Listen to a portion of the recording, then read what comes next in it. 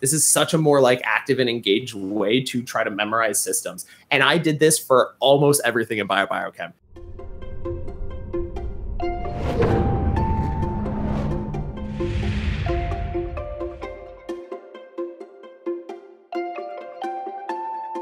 Hunter back for some more MCAT podcast. Think Like a Pro series.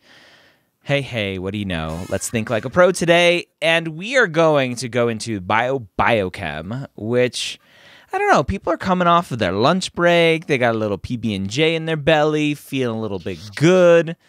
Where should someone start to think like a pro when it comes to Biochem? In your instance right here, they should immediately start thinking about every mechanism that is digesting that peanut butter and jelly sandwich and how they're all connected to each other and what the enzymes are that are feeding from the pancreas into their duodenum and all that other stuff. Yes. So and what's causing the what is the burgamy? What is the name for rumbles in your tummy? And then and now that everyone's cortisol has shot through the roof after we're reminding them what Biochem is all about. Yep. And for anybody who hasn't started yet, cortisol is your stress hormone. So that's the joke. Thank you. I'll be here for the next 30 minutes. Maybe sooner if you kick me out. But that's honestly my sneaky way of segueing into what the first tip for like think like a pro as a for the Biochem section is. It's expand your horizons. Think big picture here. I think the fatal trap that a lot of my students fall into is we look at Biochem and it's this very segmented, siloed thing. I'm learning the electron transport chain. I am learning my enzymes. I'm learning the renal system. And the MCAT's not going to test you like that. Like, it's not just going to say, hey, do you know what this thing does? Yeah. It's going to give you a passage that has this weird scenario about someone who ate something funky and now it's sitting in their belly doing the burblies or whatever they're called. And how is that going to affect your kidneys? How is that going to affect your sweat content that comes out of your pores? Like things like that. So that's the first thing is, yes, you need to know all the details. But I usually recommend my students, like, they flip the script because so many times we start with the details and then we have to go like, okay, cool. So now that I know every single step of this process, what is this like, why? What's this do? And like, we have to try to connect it. Yeah. Zoom way out. Yeah. And this is a skill, I will warn students, that is not only good for the MCAT, but board exams do the same exact thing once you are in medical school. It's not, do you know this disease that we are giving you a case study around, but do you also know the treatment of that disease? Do you know the sequelae of that treatment? Do you know second-line treatment if first-line treatment fails? That is how the board exams work as well. It's not like, here's a passage, do you know one thing?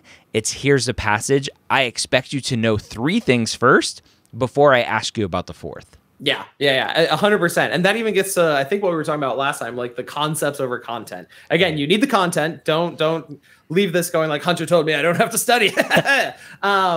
You need the content, but the concepts behind it are so important as well. Yeah. How everything is connected, and especially in Biochem, there's so much connectivity between all the different systems. And so I was kind of alluding to this earlier, but let's get into the meat and potatoes of like the pro study for Biochem in a very specific way.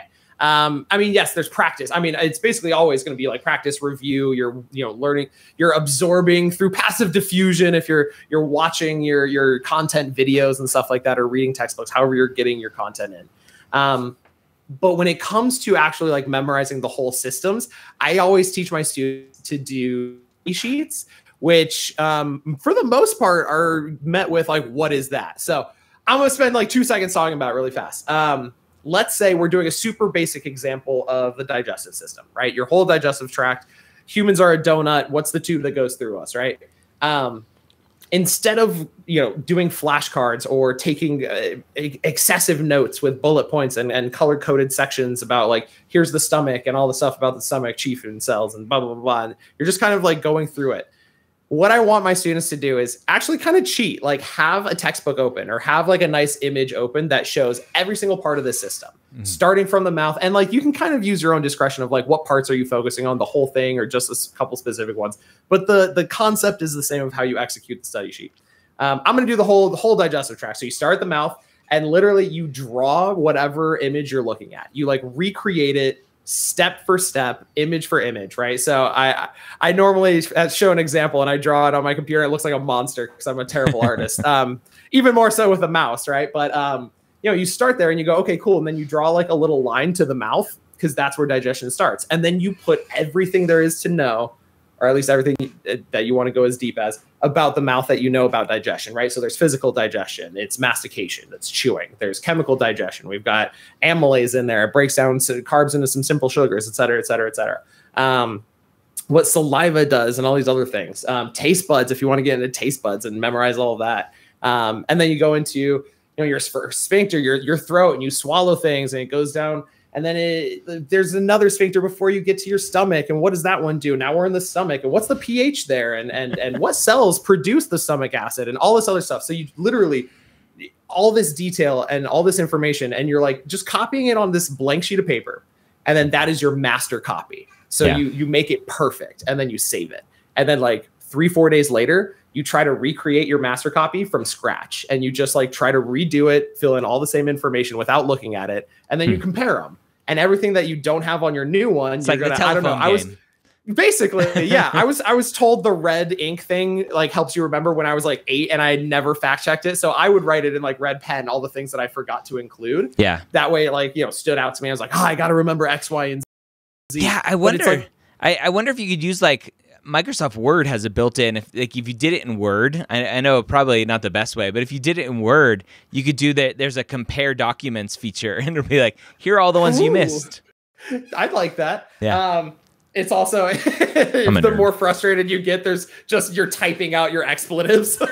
Yeah. But yeah, and then you compare them and see what you missed. You fill in the gaps. And then this is the heartbreaking part for most of my students. You take the one that you just did and you tear it up and you throw it away. You're done with it. Like that is the exercise, is the active engaging like your brain and engaging what you know about it and trying to pull it out, as opposed to just like rereading your notes or doing flashcards, all that really passive stuff. This is such a more like active and engaged way to try to memorize systems. And I did this for almost everything in biochem. Yeah. Big like organ systems like digestive tract, small little tiny systems like, you know, the pancreas and like what happens there. My endocrine system, my renal, like everything that I did, even like mitosis, meiosis, cell biology, you know, all that stuff. You can just make these study sheets, and like the more active you are with your recall and your studying, the more you're going to remember it long term, as opposed to just passively like trying to memorize something. This is it's passive versus active. That's the key behind biochem. It sounds like what you're saying is basically what we've recommended for a long time is teaching is a much better way to solidify knowledge and to test your own abilities. And you're basically teaching to yourself by writing it all down. Oh my gosh. Yeah. And if you do, you know, if you are privy to non-science friends or non-science family members or whatever, and if you can actually teach them and encourage them to ask questions, because like if they're not at all related to the sciences, they're going to have a bunch of questions like, wait, what the heck is that dangling thing? Why is this thing? Why? Yeah. And you have to answer those whys, because that is now you're role playing, and that's the MCAT, right? So they're going to be like, why? Why is this happening? Why is this? Oh no, now we have a deficiency that causes us to not synthesize like enterokinase. Why does that mess up your entire pancreas, right? Like stuff like that. Why is that different than Chem Phys? So it's different from Chem Phys because it is a lot of memorization. It is like, it's a little bit more memorization as far as like the biochem section, where in my head, Chem Phys is more problem solving and like actively working through things. So the danger here, like when you're actually executing it, it might not be that different between the sections, but it's the studying that comes from it. Because a lot of students figure, okay, biochem has a lot more memorization.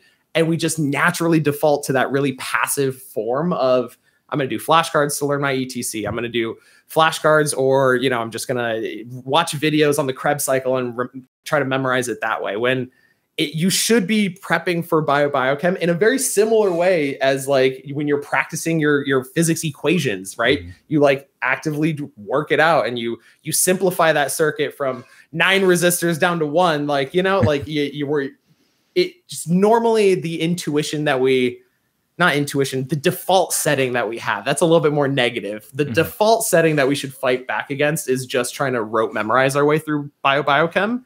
Because a lot of times that's what our undergrad is. I had a tutoring student who had a master's in bio, and straight up, it was her worst subject. You know exactly who I'm talking about. If you're listening to this, and I know you do, I'm so sorry. I'm not going to use your name, but it was her worst subject. And like every single time she would be like, I swear to God, I'm one wrong question away from just returning my degree. Like, so it's not you, I promise. It's probably just the way that you're studying it. So teach yourself, teach other people as much as possible.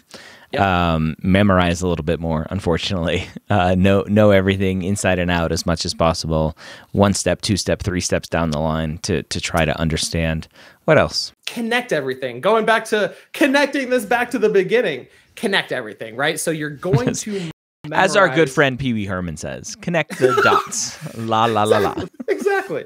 Oh man, between the Pee Wee Herman reference and then I think on our last one we were talking about making our text bigger, everyone's just going to assume that we're like the MCAT grandpas, man.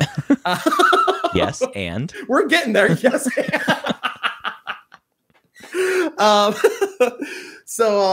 Where was I? We have way too much fun on this. Oh, connect everything. Connect everything. Connect the dots. So you're going to do these study sheets, right? And that can teach you your circulatory system. You'll learn everything about all your capillaries, your veins, all that other good stuff. Your heart, cool, great.